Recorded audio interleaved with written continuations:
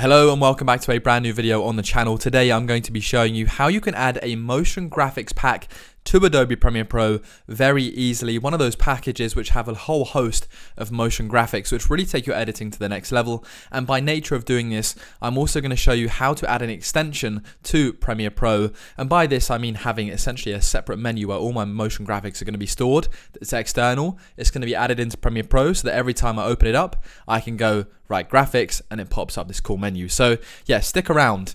Now just a quick heads up, on the right hand side here, Premiere Pro comes with some default graphics. They're all along the right here, the local templates, the default ones. Then you can go to Adobe Stock and basically buy some other ones, or of course get some free ones and just download them like this, and then they go on straight onto your templates. However, what I want to do is essentially take a pack of 2,000 motion graphics, which you're going to see right here, and add them into Premiere Pro. So this is Envato Market. Now I've only ever worked with this one graphics pack before, and I'm very happy with it because, as you may be able to see, there is an awful lot of elements that come with it, and of course I'm not affiliated with this at all, but you'll see how you get 2,250 elements for the price of $60 is pretty good.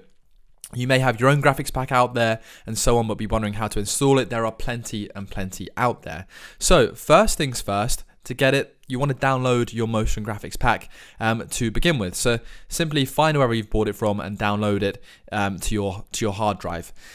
Then straight after that, you want to head over to essentially your home screen and you want to create a folder saying motion graphics, and you want to type in the name of the file that you've bought. So for me it's going to be I'm going to call it MotionBro, and then on my downloads I will have downloaded this folder very shortly, which has all of those little bits of graphics. Next up, I'm actually going to log on to the Adobe Creative Cloud. I'm going to select this and I'm going to log on to my Creative Cloud account, or of course if you've got it installed then you'll be able to see it just up there. If I go onto the marketplace, MotionBro. Yeah, so I'm searching MotionBro because they're connected to the package which I've bought for my where all my graphics are.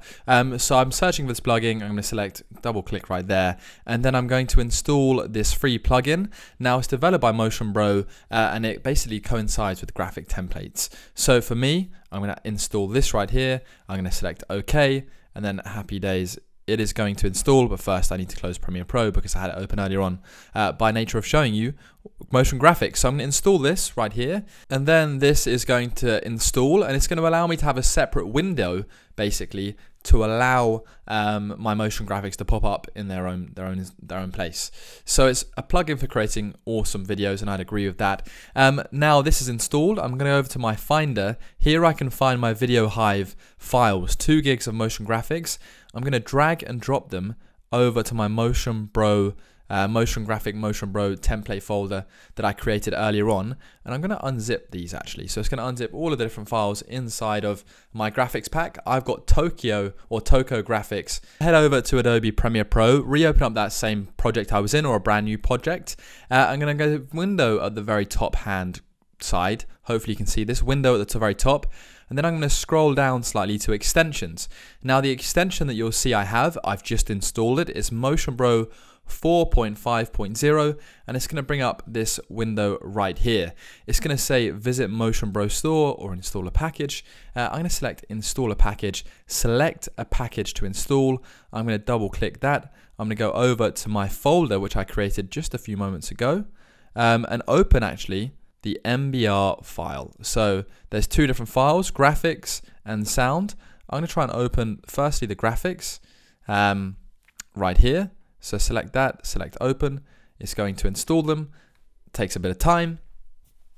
A very nice and cool animation there. So I have to insert the purchase code when I bought this. I've just added my code to that box, and now all of my MotionBro graphics have been added nice and smooth.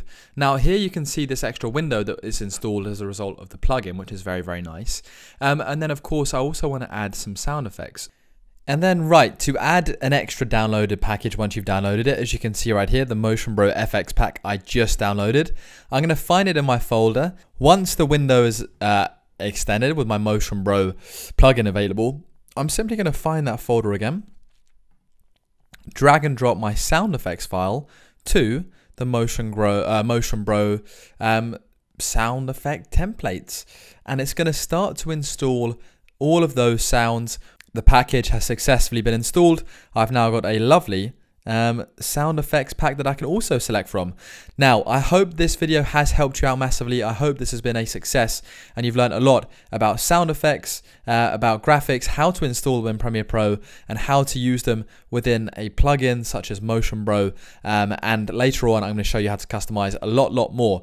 But thank you for watching. Leave a like if it did help you. It really does help me out. Subscribe down below, and I'll catch you again very soon. Thank you.